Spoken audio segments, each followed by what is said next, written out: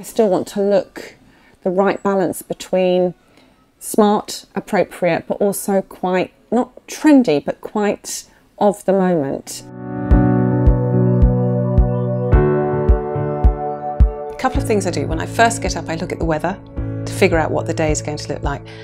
I figure out whether I'm travelling extensively or not, and whether my outfit is going to make it through the commute.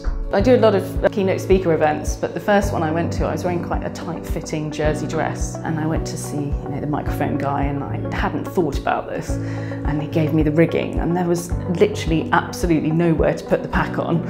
So I had to tuck the pack down the top of my dress, down my back, and tuck it in my tights. So for example, if you're wearing jeans on a Friday, and you have an impromptu smart visit, you would feel very inappropriately dressed. But alternatively, it doesn't matter if someone's wearing jeans if they're quite smart in their jeans as well. So it's not that jeans are banned, it's just how you wear them, really. And I was feeling quite sharp and tough in my management. I was trying very hard to be a good manager. And actually the message was really, you don't have to try that hard, and soften some of the edges because it will make you more approachable as a leader. In fact, when I went from a blue chip to a startup, a couple of people did say to me, oh, it's quite intimidating how you dress.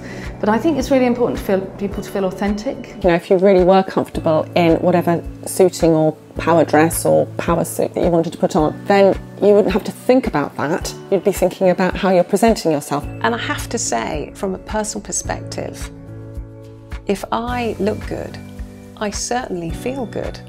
That's kind of what I mean by the whole thing. You feel ready for the situation you're putting yourself in.